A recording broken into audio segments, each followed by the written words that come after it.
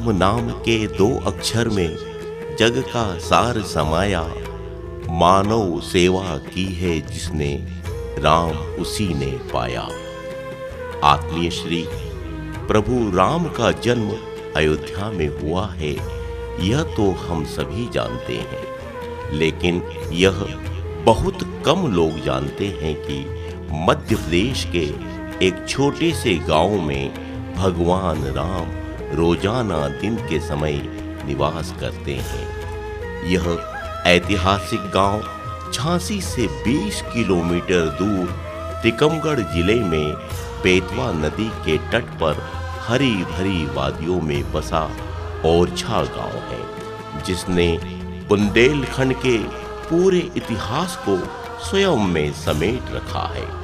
उल्लेखनीय है कि भगवान राम को यहाँ का राजा माना जाता है और उन्हें प्रतिदिन गार्ड ऑफ ऑनर दिया जाता है।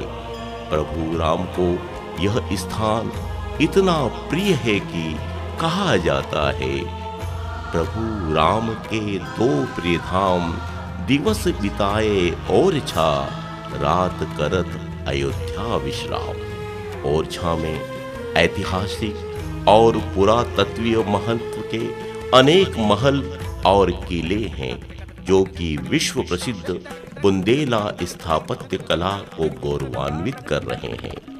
ओरछा की इन्हीं मनोहारी वादियों में इस ऐतिहासिक पावन धरा पर सप्तपदी लेकर पलाश और स्नेहा अपनी जीवन यात्रा प्रारंभ करने जा रहे हैं। शगुन की पावन रस में आपके स्नेहिल सानिध्य में 9 वर्ष की नूतन वेला में 22 एवं 23 फरवरी को संपन्न होगी।